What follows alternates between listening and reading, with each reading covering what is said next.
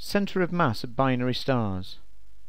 Stars often occur in pairs, orbiting their common centre of mass, like this. To find the position of the common centre of mass, if we call one star mass m1, the other mass m2, and then the centre of mass will be on a line joining the two, and it will be closer to the larger mass, in this case m2. If the stars are a distance L apart, and we call this distance from m2 to the centre of mass x, then this distance will be L minus x. Rather like with moments, where the force times the distance turning anticlockwise is equal to the force times the distance turning clockwise, in this case the mass multiplied by the distance from the centre of mass on the left will be equal to the mass multiplied by its distance on the right. So we can write that m1 times its distance L minus x is equal to m2 times its distance x.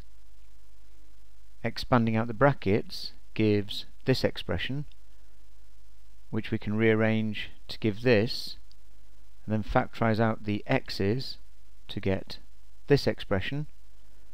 We can then rearrange to get the distance x from m2 to the centre of mass is equal to m1 times their separation L over the sum of the masses. Although the Earth and Moon are not stars, and therefore not a binary star system, they do both orbit their common centre of mass. So here I've replaced m1 by mm, the mass of the Moon, and m2 by me, the mass of the Earth. Now, the separation between the Earth and the Moon is 3.8 times 10 to the 8 meters. The mass of the Moon 7.3 times 10 to the 22 kilograms, and the mass of the Earth 6.0 times 10 to the 24 kilograms. So, using the expression found previously, we can now put in the numbers given above, and it gives x as 4.6 times 10 to the 6 meters. So the common centre of mass of the Earth-Moon system is located 4.6 times 10 to the 6 meters from the centre of mass of the Earth, and 3.8 times 10 to the 8, which is their total separation, minus that distance, which gives us 3.75 times 10 to the 8 meters from the Moon. The Earth has a radius of 6.4 times 10 to the 6 meters, and this means that the common centre of mass of the Earth-Moon system is located within the body of the Earth. We can now calculate the time period of two stars following circular orbits around their common centre of mass. If we find the period of star of mass m1, this will be the same as that of the other star of mass m2. The mass they orbit around is effectively the combined mass of the two stars, m1 plus m2.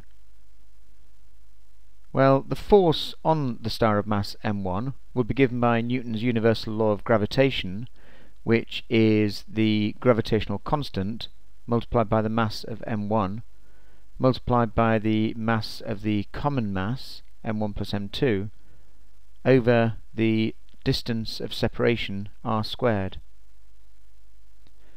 This is equal to the centripetal force m1 r omega squared, where omega is the angular velocity given by 2 pi over the time period t. We can substitute into here to get this expression. Now rearranging for t gives the time period t is equal to 2 pi times the square root of their separation cubed over the gravitational constant multiplied by the sum of the masses. R, in this case, just to stress, is the separation of the stars. It is not the radius of orbit of either of the stars.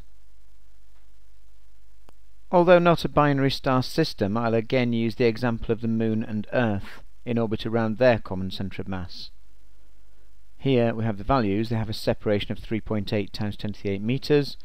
This is the mass of the Moon and the Earth and the gravitational constant. This is the expression we've just found, and so if we put in the values given, this gives a time period of 2.3 times 10 to the 6 seconds, which gives us the correct value of around 27 days.